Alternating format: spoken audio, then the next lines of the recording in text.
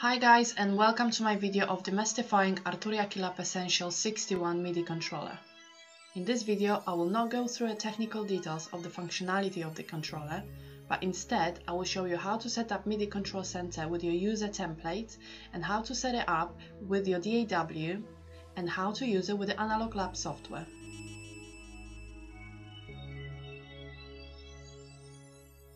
Arturia Keylab Essential comes with the two softwares, MIDI Control Center called MCC in the manual, as well as AnalogLab 4. Let's start with the MCC first. You don't really need to install the MIDI Control Center to use your new controller, but if you want to expand its functionality and make full use of it, and what I mean by that, if you want to create your own template with the user settings, then you definitely have to do so.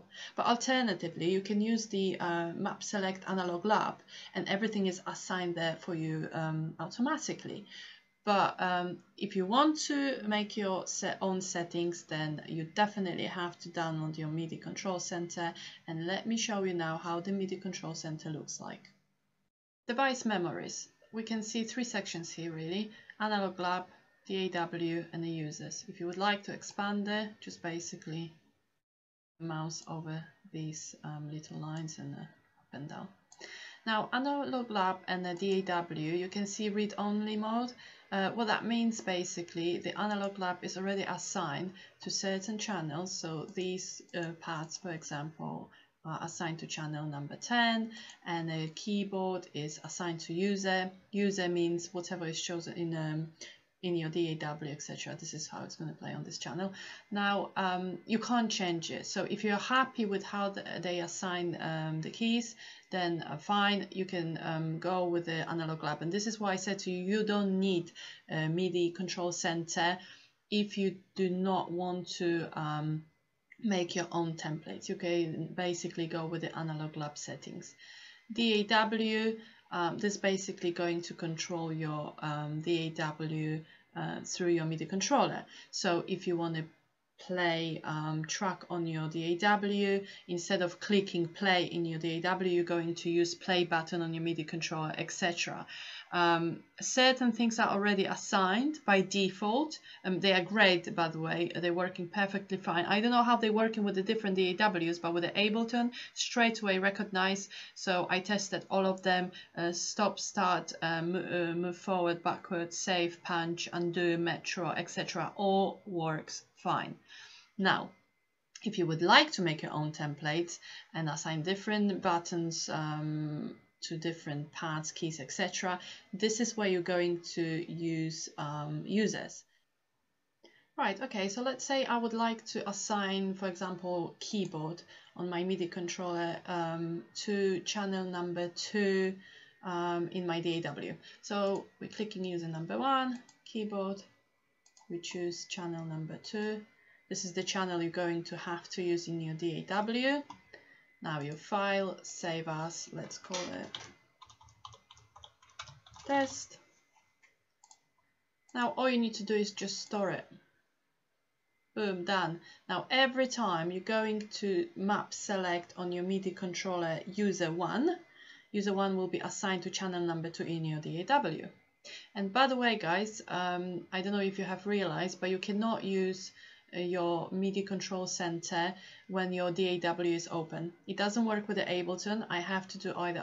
I cannot use both in the same time. Now, using the same principle, we can assign pads to different notes or different channels. For example, first pad to G3, second pad to A1, etc. And you can basically play your music using pads only. By default, they're going C1, C sharp 1, D, D sharp, etc., etc. Now, before I'm going to show you how to set up your first template, let me also mention the device settings. So basically, you have a few controls here as well. I would suggest to go, you go guys through your user manual, because different DAW, different settings, but principle remains the same. Now, this is the one which I wanted to mention. You know, guys, when you're not touching your keyboard and you're waiting for all of these lights flashing up and down like they're showing on all of this demo, Well, I tried once and I was waiting 10-15 minutes and nothing was happening. Well, because Vegas mode was disabled, so make sure your Vegas mode is enabled, and then I think it's 5 minutes cap. If you're not touching your MIDI controller for the 5 minutes or 3 minutes, I can't remember now, then the all lights starting to flashing. So yeah, that's the tip. Right, so let's just see how this is now working in the DAW.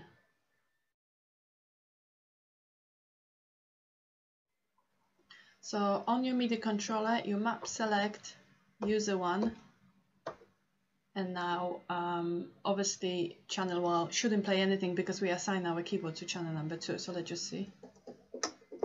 Yeah, it doesn't work. Perfect. This is what we expected. Now let's go to channel number 2. Sorted. This is how you set it up.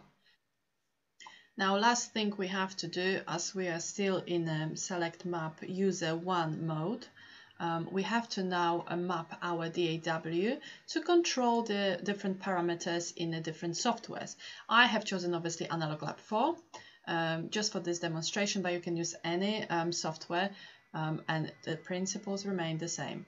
So what you need to do, you just need to click on the MIDI, choose the parameter. I'm going to choose cut-off filter, MIDI back, and now every time we're turning the cut-off filter knob up and down, we're going to control our software using our MIDI controller. Let's try one more. So MIDI, this time we're going to maybe choose resonance filter, MIDI back, and if we're going now to turn the second knob, we will control our software. Now this is very useful. If you think, right click, show automation.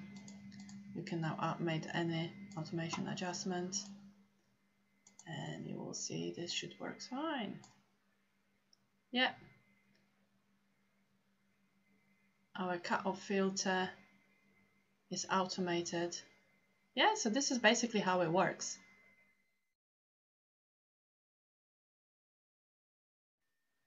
Okay, so we just went through all the user settings, but just to recap, if you would like to use your user settings, then on your MIDI controller, map select user 1, then make sure you've chosen the correct channel which has been assigned in your MIDI control center to your user 1, sorted.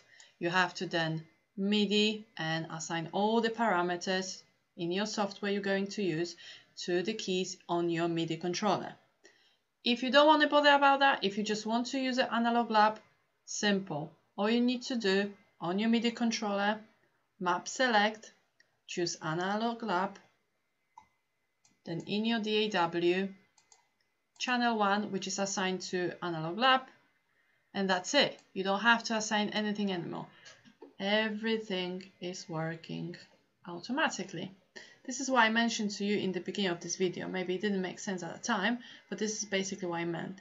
AnalogLab has already been set up in this way. So all keys are working automatically.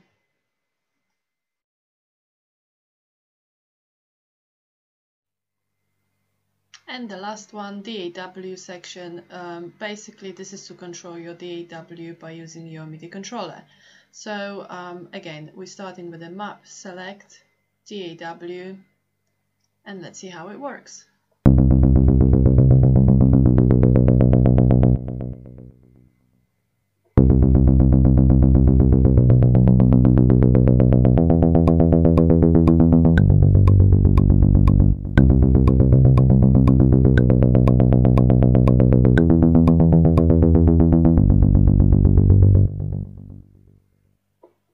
All works fine. So basically, this is how you control your DAW.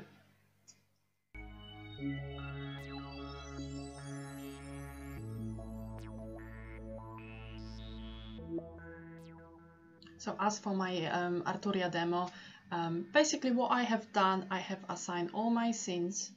Scene in Ableton is all of these clips in that row. So that's the scene against my pads on the MIDI controller. So I wanted, by clicking one pad, I wanted to launch scene number 1. Then by clicking the second pad on the MIDI controller, I wanted to launch scene number 2. Let me now show you how to do it. Oh, I already have them assigned, so let me just delete these. Right, so you're basically clicking on the MIDI, clicking on anything you would like to assign to anything. So in my case, start button. Now you're clicking on your MIDI controller on the pad, but you can assign it to, I don't know, key on a keyboard, for example. MIDI back, and now every time I'm going to hit pad number 1, I will launch that scene. Okay, now let's do exactly the same with scene number 2. So basically, MIDI, I want to launch scene number 2 using pad on the MIDI controller number 2. Boom, sorted. So now let me hit pad number 2. Launched. Like, what else we can assign? Let's for example show you 6, user 6. So let's go to this guy. Yeah, let's go to this guy. Pad number 6, sorted.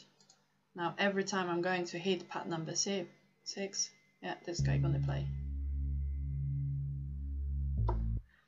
Right, this is what I've done. So basically, I was performing live, playing my piano, and then one by one I was launching my pads, my scenes, and each scenes had build-ups, new instruments, more effects, etc, etc. So gradually I was launching all of these 6 pads.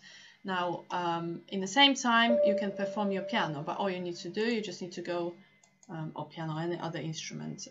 In my Arturia demo, obviously that was the main, it was the piano. So you remember, guys, in the beginning of the video we have assigned user 1 to channel number 2. So this is when you have to now change your channel to be able to hear the instruments, and make sure your record button is on.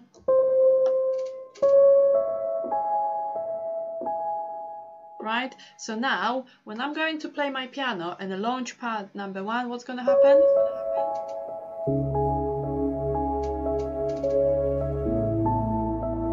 And the pad number 2. So I'm still playing. And this is basically how you control DAW using your MIDI controller, pads and keys, etc. This basically helped me to perform live, because as my right hand was busy by playing piano, I didn't really have a time to start to clicking these buttons. So all I could do, I had 1 second to launch the whole scene. So in this case, using pads made sense. But you guys can assign, like I said, anything to everything, and then you can assign things to control your automation or your loops, or basically anything. Sky is the limit. I hope, guys, you found this useful, and I had many emails asking for this video. I'm not a professional video recorder, neither YouTuber, but because you really asked me to show you how to do it, I decided to do it on spot. So I'm sorry if it's a bit messy and stuff, but I hope this is gonna help you to basically, you know, play with your MIDI controller more, and yeah, try it and try to set up some templates. And yeah, feel free to email me and to show me what you came up with, and yeah, we can share our experience. So yeah, thank you for watching, and thank you very much for all of your amazing comments and all likes, subscribes. I mean, Arturia demo video was very well received, so thank you very much. And in return, I really hope I managed to answer some of your questions you had for this amazing MIDI controller. So thank you very much again, and see you next time.